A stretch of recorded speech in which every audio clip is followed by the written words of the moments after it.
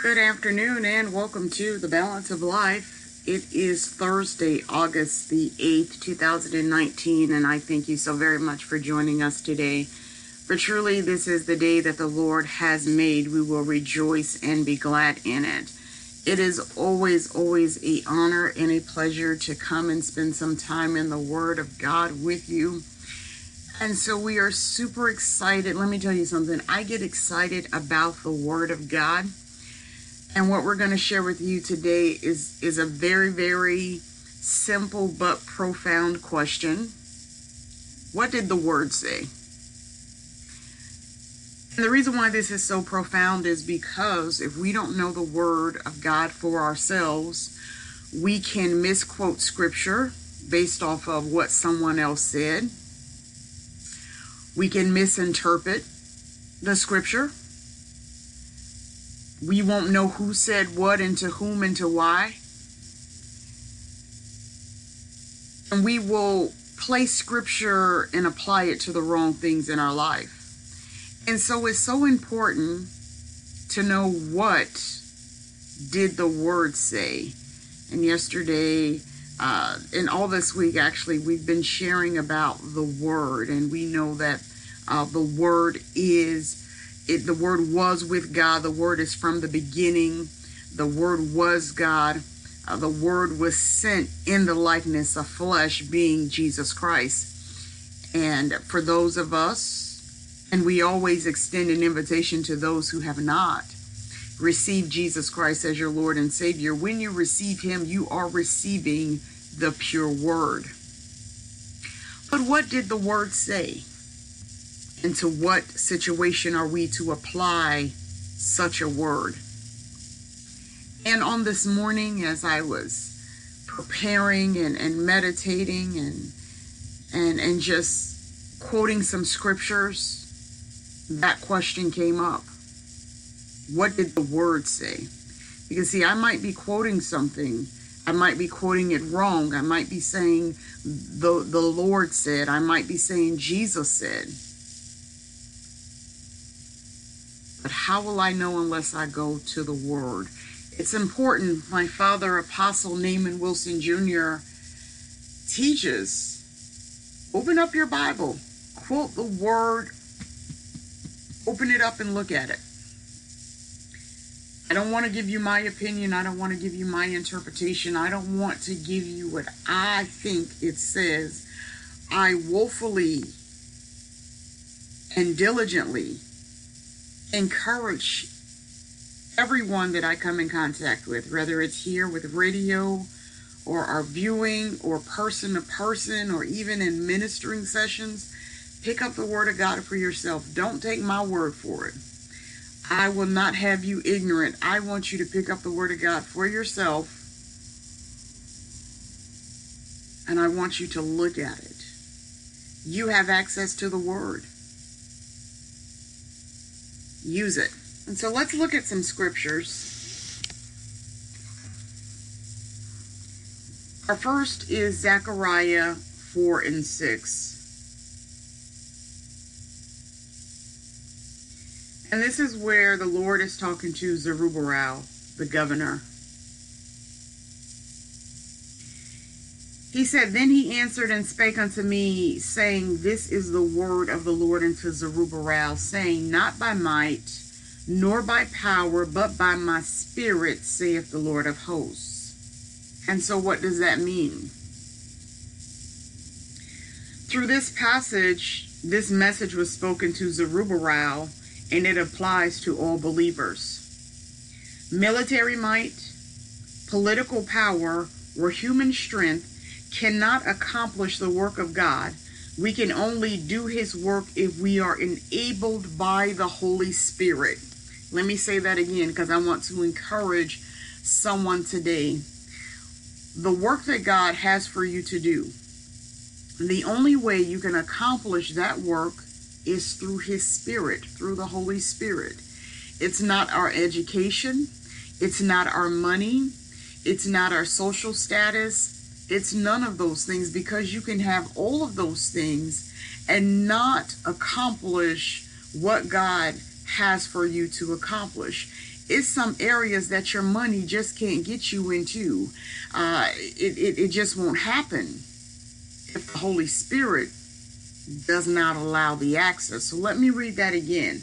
And this is Zerubbabel, the governor, and the Lord is speaking to him. And this is Zechariah 4:6. He says, Then he answered and spake unto me, saying, This is the word of the Lord unto Zerubbabel. He's talking to a governor. He's talking to a leader. For those who are in leadership position, pastors, apostles, leaders in the church, business owners, the work that God has for you to do, the work that he has ordained for you to do, your purpose in life, it's not by your might. I'm sorry to tell you, it's not by your power. I'm sorry that someone has given you the wrong interpretation. It's by his Spirit. Now, don't get me wrong. We'll try. And we might think that we have fully accomplished something. But if it's not by his Spirit, you're not meeting the fullness. You're not meeting all. When we allow him to do it, the struggle doesn't seem to be so intense and so hard. And let me say this before we read the interpretation of this again. The enemy is fighting against your purpose. Satan doesn't want you to come into the knowledge of Christ. He does not want you to relinquish your own ability and to allow the Holy Spirit to lead and guide you. Because he knows that if you relinquish your own ability, if you relinquish your own know-how, if you rely totally on the Holy Spirit, if you stand on the Word of God alone, deliverance is going to take place. The lost are going to come and accept Jesus as their Lord and Savior. Those who have backed away will reconcile unto the Father. Oh my God, if you could only get an understanding that the fight is not against you personally. It's against the destiny that's in you. This message in Zechariah 4:6 was to Zerubbabel, the governor, but it is to all of us who believe, who have accepted Jesus as our Lord and Savior. Military might, political power, or human strength cannot accomplish the work of God. We can only do his work if we are enabled by the Holy Spirit. Jesus entered his ministry in the power of the Spirit, and the church was empowered by the Holy Spirit at Pentecost. Only if there is a continual flow of the Holy Spirit's presence and power to empower our lives in witness and service will God's kingdom come and his will be done on earth. My God, this is why Jesus baptizes his believers in the Holy Spirit.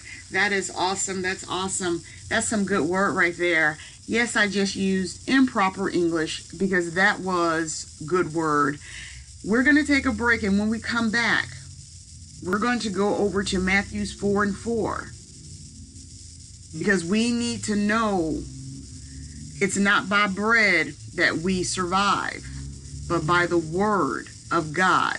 And so ask yourself this question as we go on to break. What did God say?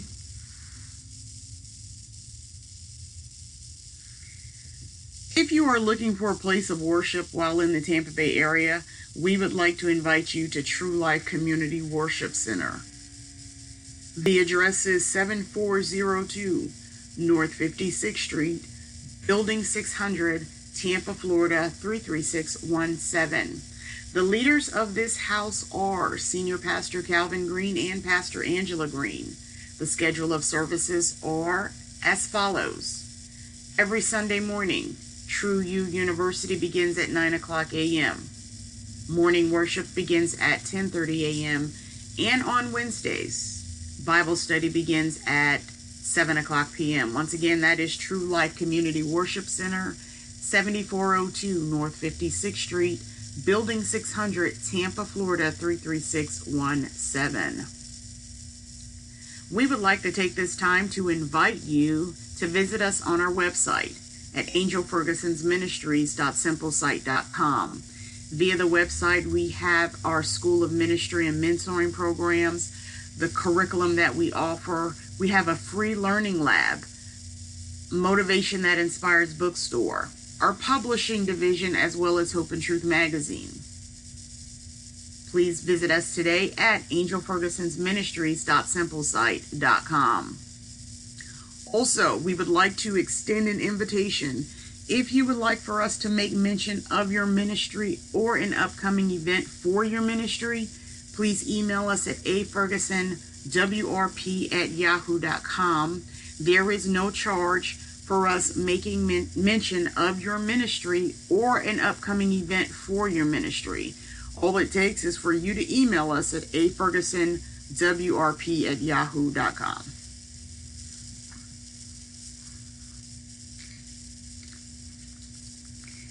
If you have just tuned in, you have tuned in to The Balance of Life, and we're asking a question: what did the Word say? And you really can't answer that question unless you have taken the time to get into the Word of God for yourself. Never take someone else's account for what the Word of God says. Pick up the Word for yourself. Pick up the Bible for yourself. I encourage that you get a good study Bible with a commentary. And also, before you begin to read the Word of God, pray. Because the Holy Spirit has a job, and He does it so well. Let me tell you, He wants to do this. He wants to lead us and guide us into all truth. He wants to reveal unto us the mysteries of God's Word. That Word that abides in you, He wants to help you to understand it. And so before you pick up your Word, ask Him to lead and guide you, to reveal unto you the mysteries of God's Word. Here's something else that the Word of God does. The Word of God cleanses us. He says to us, and let me go over here right quick, because I always like to give you scripture. Over in John 15 and the 3rd verse, it says, "Now ye are clean through what? Through the Word, which I have spoken unto you." And so once again, what did the Word say? See, the Word is doing something. When you read the Word and when you take it in and you apply it to your life and you activate that Word that's dwelling in you, it's cleansing you. So don't try to clean up yourself. Let the Word clean you. Let the Holy Spirit do, oh my God, what it was meant to do. Before we went on to break, over in Zechariah, it's not by might, it's not by power, but it's by my Spirit, saith the Lord. And now over here in Matthew 4:4, Jesus says, "But he answered and said, it is written, man shall not live by bread alone, but by every word that proceedeth out of the mouth of God." And so it's the Word of God that's going to sustain me, first spiritually and naturally. I need the Word of God in my life.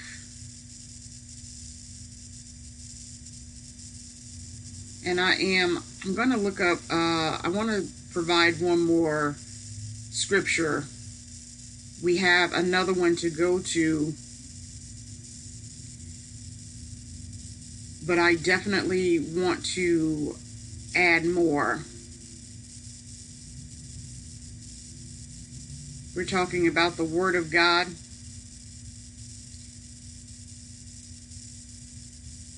It is powerful. It is true.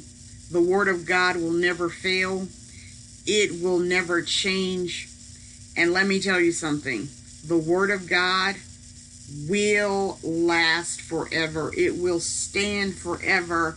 And so I want to add that in. There are so many scriptures about the Word of God. And so let me jump over right here to Isaiah 40:8. And it says, "The grass withereth, the flower fadeth, but the word of God shall stand forever. And so I can take the word of God. It's not man's word where it might be good this morning and by this afternoon, you know what, it has changed.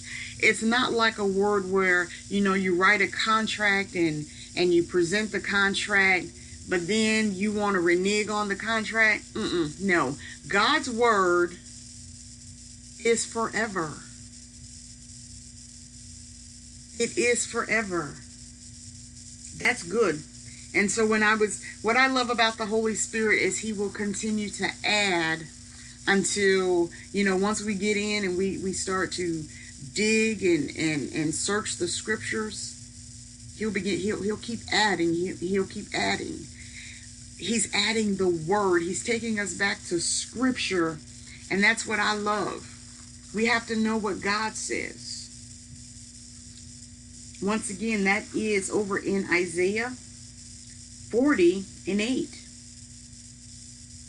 The grass withereth, the flowers fadeth, but the word of God, the word of our God, shall stand forever. It shall not fade. Oh my God, it shall not lose its power. It shall stand forever. Matthews, once again, 4:4. This is why the word of God needs to stand forever. This is why the word of God will stand forever. It says, it is written, man shall not live by bread alone, but by every word that proceeded out of the mouth of God. Every word that proceeds out of the mouth of God, it shall sustain you. It shall cleanse you. It shall deliver you. It shall make you whole. Oh my God, his word shall set you free. Oh my God, it shall give you peace. The word of God brings about joy. The word of God brings about an understanding.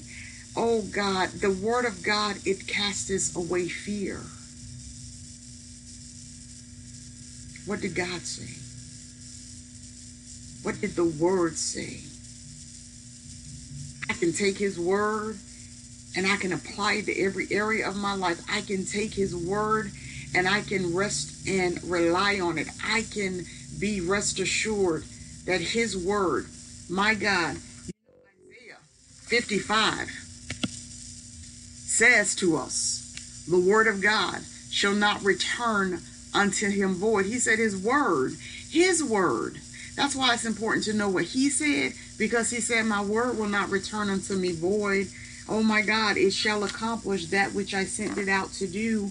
That is over in Isaiah 55:11. It says, so shall my word be that goeth forth out of my mouth. My God, it shall not return unto me void, but it shall accomplish that which I please, and it shall prosper in the thing whereto I sent it. My God, that is good. That is good. That is so good. We're talking about the word. What did the word say? What did God say to your situation? Did he not tell you that he will deliver you and set you free? Did he not say, by my stripes ye were healed, by my stripes you are healed?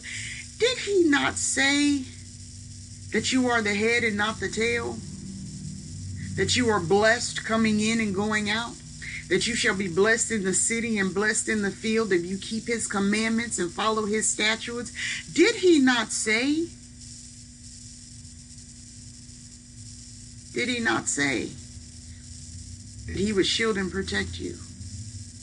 Did not the word say that I will pray to the Father, that he will give you another comforter? The comforter is the Spirit of truth. Did not the word say? What did the word say?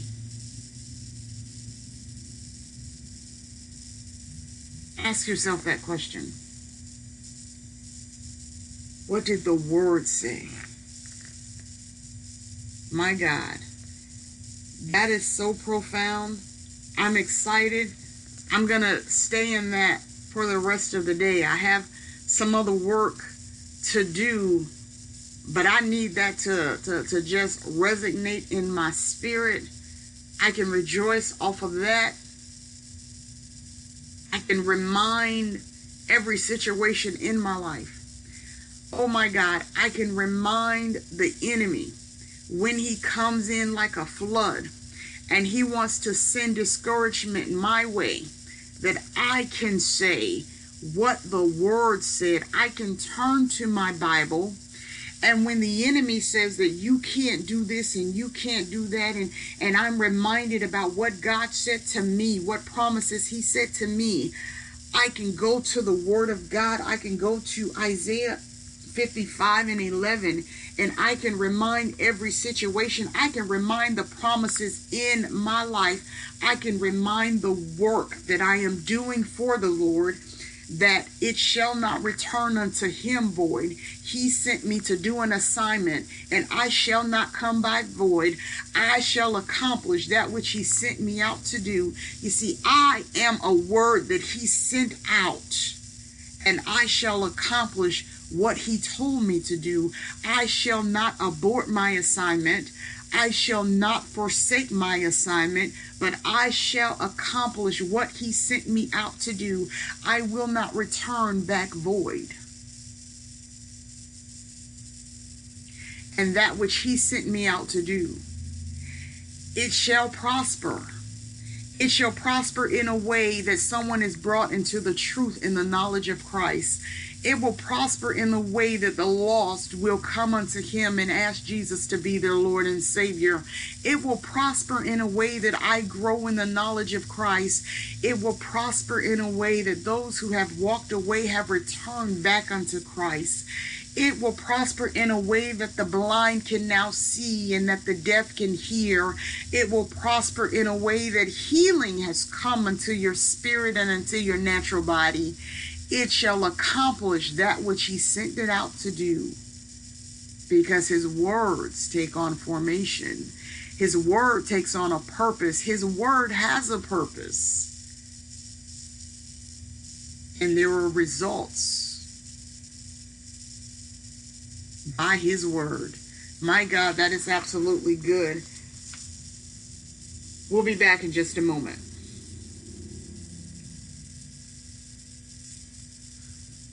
If you have not taken advantage of becoming partners in prayer with the Balance of Life, we would like to extend this invitation to you.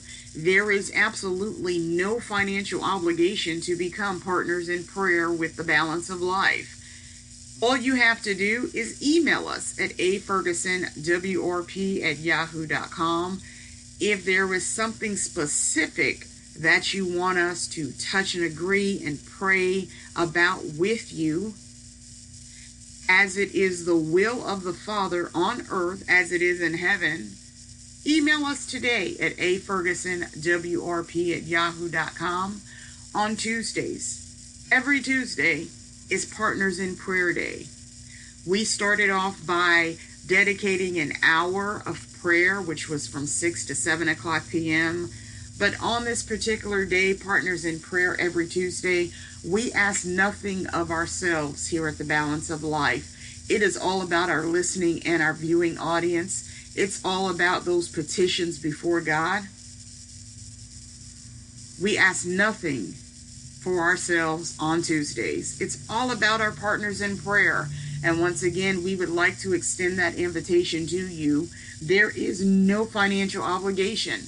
Simply email us at afergusonwrp@yahoo.com. Subject would be Partners in Prayer, and that's all it takes. We absolutely love you. We'll be back in just a moment.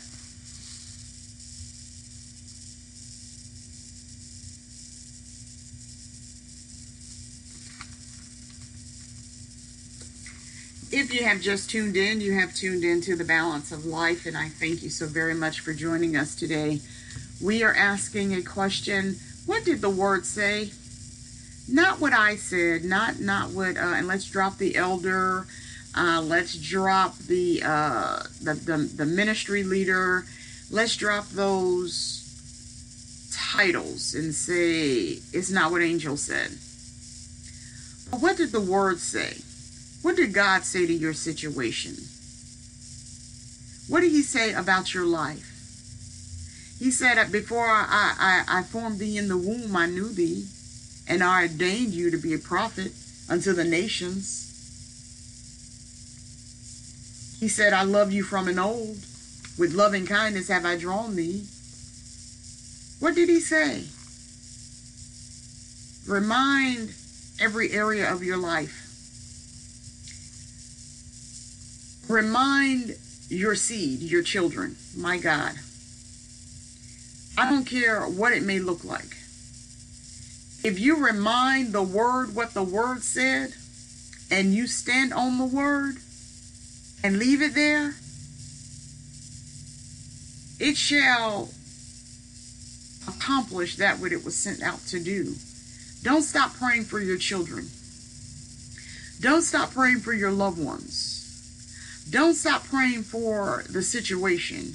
It's going to accomplish that which it was sent out to do. Now, let me say this. It might not turn out the way you want it to turn out. But just like God has a purpose and a plan for your life, He has a purpose and a plan for your children's lives. You can't give up praying for them. You can't give up interceding for the lost. Because His time is not our time. And His ways are not our ways. See, we want it done yesterday. We have this mold that we have created. And we want it to fit to our mold. But remember, one day, after you had accepted Jesus as your Lord and Savior, He began to remove branches and things from you that were not of Him. And He broke you that He can remake you. Well, that's the same thing He has to do to our children. That's the same thing He has to do to the other lost. He has to break them in order to make them. My God, let me get back over to this last passage of Scripture over in Luke, the 6th chapter. Here, Jesus is talking to His disciples who He has named as apostles, the 12, and He's talking to the multitude. And He began to say, Blessed be ye poor, for yours is the kingdom of God. Blessed are ye that hunger now, for ye shall be filled.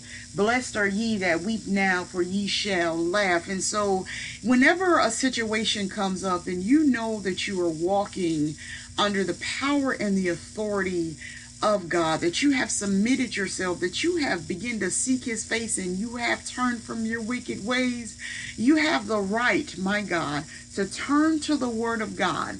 And you might be crying now, but He said, weeping may endure for a night, but joy comes in the morning. You can turn over to Luke 6 and say, blessed are ye that hunger now, for ye shall be filled. And so I might be hungry now, but He's going to fill me. He's going to feed me. Why? Because I began to seek ye first the kingdom of heaven and His righteousness. And He said, all those things shall be added unto me. And so it might look like this right now. He's going to turn it around for my good, because I love Him, because I'm called according to His will, according to His purpose. Because I have set my love upon Him, He will honor me. Because I have set my love upon Him, He will protect me. Come on, let's go over to Psalms 91. What did God say? What did the Word say? Speak to that circumstances. Speak to it. Speak to that hindrance that's trying to block you. Speak to that spirit of doubt. Speak to that spirit of depression. Speak the word. Speak it. Be ye renewed in your mind today. Shift the atmosphere. Shift it. Not by might, not by power, but by His Spirit. It's by the Word of God. What did the Word say? Oh my God, I'm excited. And we're about to come to a close today. You know I absolutely love you without measure, because I believe in the potential in each and every one of you. God created you, and you are precious in His sight. If He prolongs His coming, we will return on next Tuesday. Stay encouraged, encouraging others along the way.